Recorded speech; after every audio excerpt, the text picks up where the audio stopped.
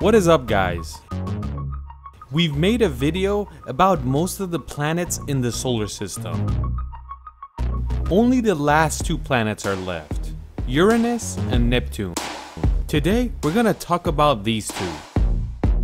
The first planet we get to is Uranus, because it's closer to us. Until the end of the 18th century, Uranus wasn't discovered yet, but after a while, in 1781, they finally found it. Uranus is the 7th planet from the Sun. The distance between Uranus and the Sun is 20 times the distance between the Earth from the Sun. As you guys know, the distance between Earth and the Sun is around 150 million kilometers, and 20 times that means 3 billion kilometers. This faraway planet from its star, it takes it 84 years to do one rotation around the Sun, meaning 1 year on this planet is 84 Earth years. If you could somehow live on Uranus, every 21 years, a season on Uranus would go by. When 4 seasons on Uranus pass, a human lifetime is coming to an end as well, because it takes it 84 years to do one rotation. Even though Uranus is not the farthest planet from the Sun, but it's still the coldest planet in the solar system. The temperature on this planet could go as low as -223 degrees Celsius. And the reason for this coldness is the gas that it has. Because if you didn't know, Uranus is a gas planet.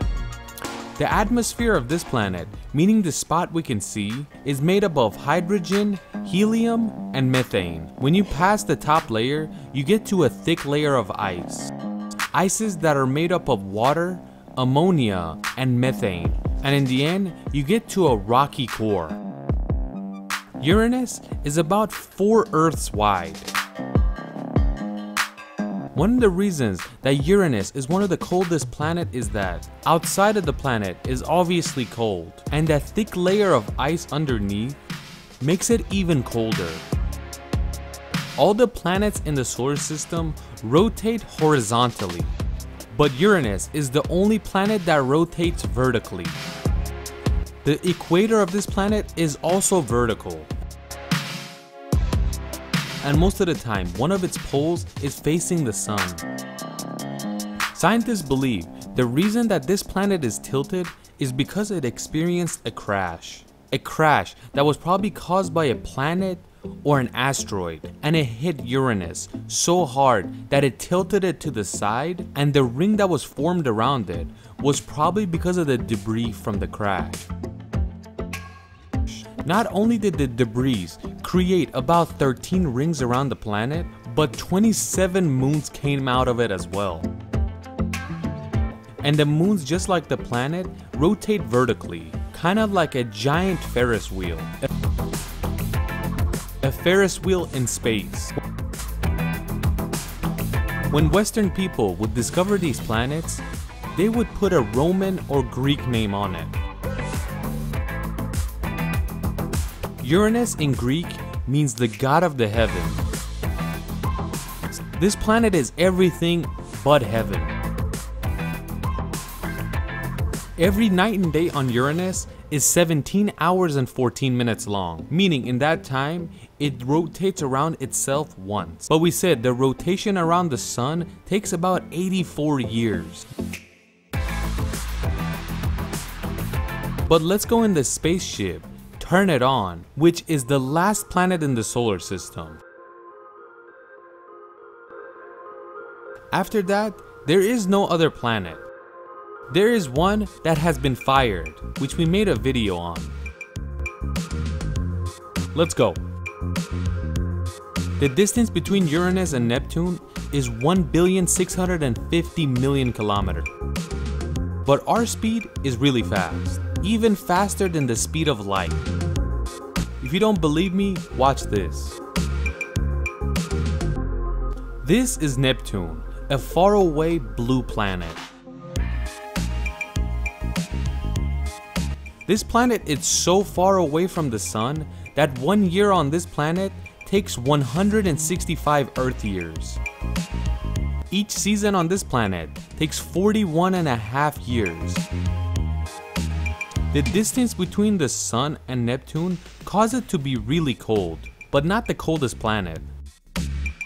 Like we said, Uranus is closer than Neptune, but it's still the coldest planet in the solar system. But Neptune is not far off as well.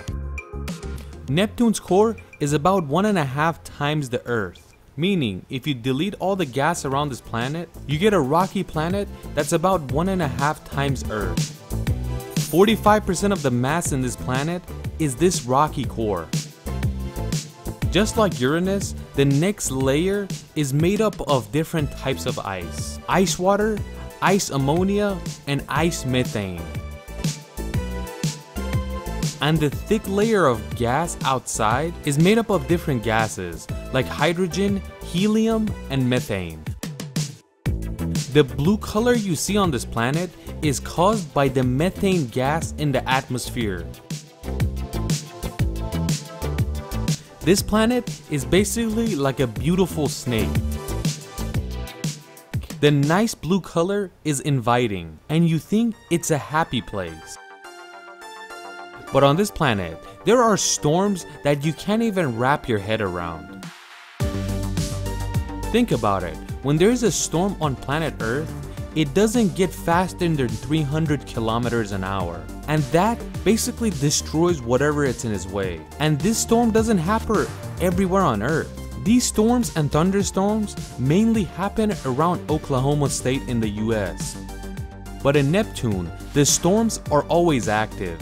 And the speed is not only 300 kilometers an hour, but it's around 2,000 kilometers an hour. Scientists say the speed of the storm on this planet is so fast that it breaks the sound barrier, and that is why it goes faster than the noise itself. Meaning, if somehow you could stand on Neptune, the storms would come to you without any sound and destroy you, because the noise is far away behind the storm itself. A storm and wind that doesn't have sound basically. Neptune has 6 rings as well, but you can't really see it because it's thin. There are also 14 moons that revolve around this planet. Neptune's biggest moon is Triton. In Greek, Triton means son of a god of the sea. They might have gave Triton this name because the planet looks like a sea. Out of any planet in the solar system, we know the least things about Neptune.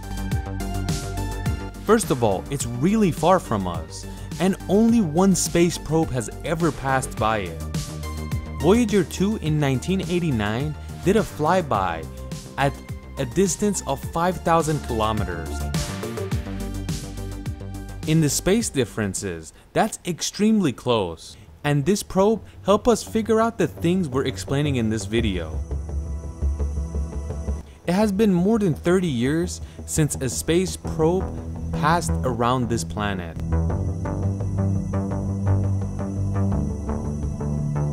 See, this is the solar system, and we made a video about most of these. We hope you enjoy.